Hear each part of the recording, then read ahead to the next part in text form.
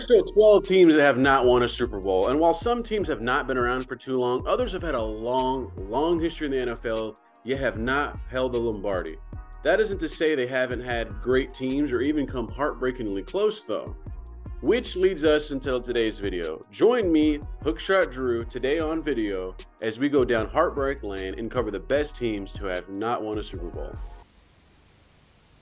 Cleveland could damn near be the capital of the forgotten Midwest. I'm sure Detroit could make a big claim to that too. The Browns had a strong legacy throughout the 40s, 50s, and 60s as elite contenders, winning 7 championships with Otto Graham at quarterback and another with the legendary Jim Brown in the 60s. But as the Super Bowl era and the eventual merger with the AFL arrived, the Browns slowly fell into championship irrelevance throughout the 70s, but bounced back during the 80s, particularly with the hiring of one Marty Schottenheimer. I'm going to hone in on the 87 Browns team, although the pain was spread out well throughout this decade. The 87 Browns finished 10-5, winning the AFC division title after their offense finished 3rd overall in scoring and their defense 2nd. The Browns' offense was a fairly balanced one with a two-headed monster running the ball, Kevin Mack and Ernest Biner, with Bernie Kosar slinging the pigskin at quarterback. Linebackers Mike Johnson and Clay Matthews Sr., the dad of Packers great Clay Matthews Jr., and all-pro corners Hanford Dion and Frank Minningfield headlined the elite Browns defense. The Browns made short work of the Indianapolis Colts in the divisional round, who despite being one of the worst teams in '86, turned their fortunes around greatly with the trade of Eric Dickerson from the Rams. The test came in the form of Mile High Stadium in Denver, Colorado. The Browns lost at home in Cleveland in the '86 AFC Championship, but it was time to play spoiler in front of hostile fans. The game started off sloppy, with Denver taking a 21-3 lead after the Browns turned the ball over 3 times in the first half. But the Browns came out firing at a halftime and made a strong comeback. Riding Ernest Biner's 187 yards from scrimmage and 2 touchdowns, the Browns drove into the red zone with less than 2 minutes remaining in the fourth, down 7. I'll let Biner tell this part in his own words. So I get ready to run over Lily. I pull the ball in, get ready to lower my shoulder, let it go so that this guy would fall off so I can run over Lily. Ball comes out. Fumble. The team made a lot of mistakes, and it seems a lot of Browns fans realize that heartbreaking loss doesn't fall solely on Biner's shoulders. The team turned the ball over several times against a very good team. It was Biner's determination and effort that led them back into the game. But it cannot be denied that this might be the best and most complete Cleveland Browns team in the Super Bowl era and certainly had the talent to win a Super Bowl.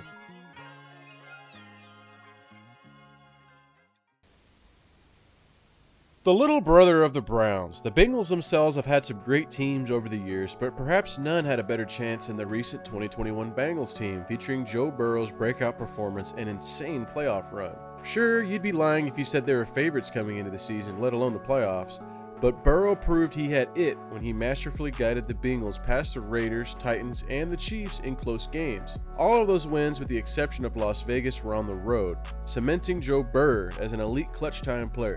With elite weapons like rookie Jamar Chase, Tyler Boyd, and T. Higgins at the wideout spots, and running back Joe Mixon having a career year, Burrow was confident in slinging the football around. The Bengals defense wasn't known for being particularly stout throughout the season, but tightened up and played well during the playoffs, getting solid play from Trey Hendrickson, Jesse Bates, and linebackers Jermaine Pratt and Logan Wilson. Matching up against the mercenary-wielding LA Rams in Super Bowl 56, the Bengals fell into an early 10-point hole, but quickly came back due to the methodical play of Burrow and the Bengals offense. An issue throughout the season was the Bengals' inability to adequately protect Burrow, as he was the most sacked quarterback in the league during the regular season, and even then the win at Tennessee in the divisional round was tossed to the ground 9 times. Against the tough Rams defense that featured a defensive line composed entirely of former first-round picks, this theme didn't change much. Burrow was frequently pressured early and was forced into making timely big plays. Despite being sacked 7 times and avoiding several more, Burrow and the Bengals offense managed to take the lead and hold it late into the fourth quarter.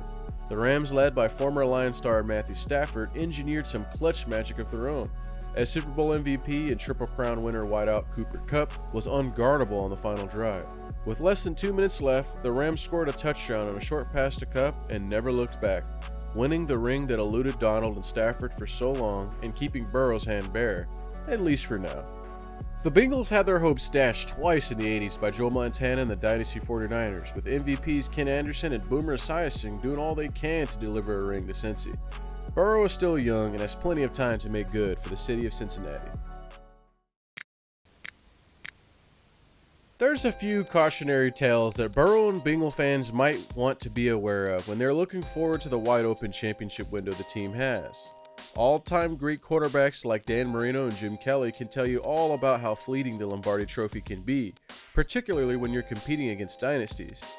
Speaking of Jim Kelly, let's talk about the Buffalo Bills now. Like Burrow, Kelly had a penchant for staying cool under pressure and delivering dimes late in ball games. Part of the famous '83 NFL draft loaded with Hall of Fame quarterbacks, Kelly didn't actually play for the Bills until the '86 season. As like with so many other top college stars of the mid-'80s, Kelly was poached by the USFL and promptly lit up the fledgling league and set numerous records in his 2 seasons there. I recommend y'all look into the greatest game no one saw, featuring a young Steve Young versus Jim Kelly when Kelly smoothly brought his team back down 20 points in the 4th quarter. I digress. Kelly was a proven commodity when he joined the Bills, promptly starting a streak of 5 Pro Bowls in '87. But it is the 1990 Buffalo Bills we will focus on for this one. The first of 4 straight Super Bowl appearances for the upstate New York team, the Bills torched NFL defenses with their hurry-up, no-huddle offenses, leading the league in scoring in 1990 as well as a 6th-ranked defense led by the game's all-time sack leader, Bruce Smith, who was enjoying his first Defensive Player of the Year season and a league-leading 19 sacks. With talented weapons like running back Thurman Thomas, Andre Reed, and older but still game James Lofton, and tight end Keith McKellar, for which the K-Gun offense was named after, Kelly was able to use his brain to pick apart the Dolphins' defense to the tune of 44 points, buried the Raiders 51-3 in the AFC Championship game to meet the Giants for an all-New York Super Bowl 25 in Tampa, Florida. Ironically enough, snowbirds do go south after all, you know. The 1990 Giants were no slouches themselves, led by legendary coach Bill Big Tuna Parcells. The Giants featured a loaded squad, particularly from their #1 ranked defense, led by the greatest defensive player ever, Lawrence Taylor. The Giants got past the Bears and the back-to-back Super Bowl champion 49ers to set up the Super Bowl matchup. This game was very close throughout, with both teams' defenses making the offense earn every score. The Giants' Parcells had a plan for the no-huddle offense of the Bills. The Giants were going to play power football and control the clock. This strategy worked. The Giants held the ball for 40 minutes versus the Bills' 20. Buffalo, however, took a lead right as the 4th quarter began, going up 19-17. The Giants then drove the ball all the way to the Buffalo 3, where the Bills' defense held up and forced a field goal, with the Giants going up 20-19. The Bills had one more drive to win the game, starting at their own 10. Kelly and the Bills drove down the field, but short-circuited at the New York 29-yard line, setting up Scott Norwood for a 47-yard field goal. And, well, chances are you know the rest. But here it is if you haven't. Buffalo fans, turn your heads. Scott Norwood. He can fire the shot heard round the world now. Here we go with 8 seconds to play. High drama here in the Super Bowl.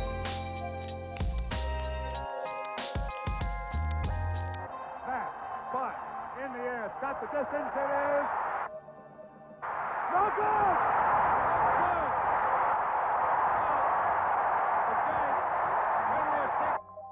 Buffalo lost the Super Bowl by a single point. And although this would be the first of 4 straight Super Bowl trips, this would be the closest they'd ever get to winning a Super Bowl. The Twin Cities have had their share of heartbreaking losses, I would argue more than any other team. The Minnesota Vikings started their reign of sadness all the way back in 1969. Now, it wouldn't be heartbreaking if Viking fans had no reason to believe in their team, and like a lot of other strong teams the Vikings have fielded, the 69 squad was nearly unstoppable throughout the season, finishing #1 overall on both offense and defense for the season, with the offense led by one-year wonder quarterback Joe Kapp, who finished runner-up in MVP to the Rams' Roman Gabriel. But the real strength was a loaded defense, with guys like Alan Page, Carl Eller, Jim Marshall, and the all-time interception leader Paul Krause losing just 2 games, the season opener to former and future Viking great Fran Tarkenton and the New York Giants by 1 point, and the season finale to the Atlanta Falcons 10-3, in which the Vikings rested their starters in the second half to prepare for the playoffs. The Vikings beat the Rams and MVP Gabriel in a close game 23-20 in the divisional round of the playoffs, then beat the Browns in a convincing fashion 27-7 in the NFL championship game. Whether you consider this a true NFL championship game or not, this would be the Browns' last appearance in a conference championship game or otherwise until 1986. The league technically merged in '66, but it wouldn't be until after the '69 season that the two leagues would officially join schedules and start playing each other during the season on a rotating schedule basis. Some may consider this the final NFL championship game or just another NFC championship game. Either way, I doubt it dulls the pain of Viking fans based on what happened next. Super Bowl IV pit the Bud Grant coached Vikings against the Hank Stram coached Chiefs. The Chiefs themselves were no slouches. Yes, I used that phrase twice in this video, finishing second in offense and first in defense in the AFL, which was still considered the inferior league despite Joe Namath and the Jets beating the NFL Colts in the previous year's Super Bowl, which was the first Super Bowl called the Super Bowl. The first two Super Bowls were merely called the NFL-AFL Championship game. The Chiefs went 11-3 in this regular season, navigating a season in which starting quarterback Lynn Dawson was hurt and backup quarterback Mike Livingston went 6-0 as a starter and made the Pro Bowl. The Chiefs beat the Jets to start their playoff journey, picking off Joe Namath 3 times before moving on to face Oakland, who swept them during the season. Once again, the Chiefs defense stepped up and picked off 4 passes to win 17-7 and earned the date with Minnesota. The game was shaped up to be a slugfest, with both teams possessing elite defenses and quarterbacks that could sling the rock. But it wasn't to be. The Chiefs defense swarmed Cap and the Vikings, this time picking off 3 passes and recovering 2 fumbles, going up big early.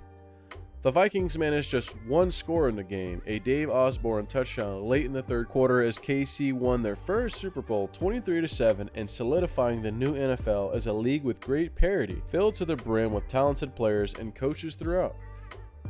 If you watched our video on George Mikan, you may recall that Bud Grant was an NBA championship winning basketball player before becoming a head coach. Well, he unfortunately never added an NFL championship to his resume, but he was a Hall of Fame coach nonetheless, and even with 0 rings to his name, Grant's impact on the game of football was felt for decades to come.